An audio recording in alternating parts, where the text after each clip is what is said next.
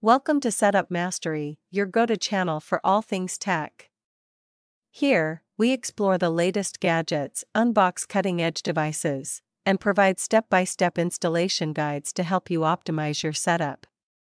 Subscribe now and join our journey to master the art of perfect setups.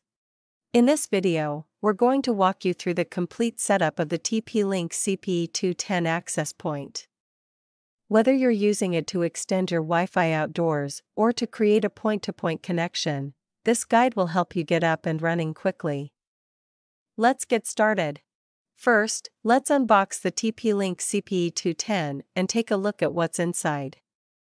You'll find the access point itself, a power adapter, a mounting kit, and some documentation.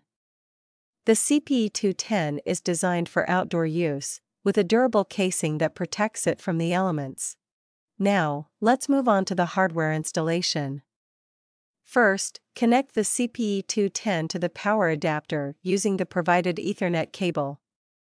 Make sure the access point is securely attached to a pole or wall and is positioned to cover the desired area. With the hardware set up, it's time to configure the CPE210. Start by connecting your computer to the access point via Ethernet. Open a web browser and enter the default IP address 192.168.0.254 into the address bar. You'll be prompted to log in. Use the default credentials. Once logged in, you'll be presented with several operation modes. The CPE210 can function as an access point, client, bridge, or repeater.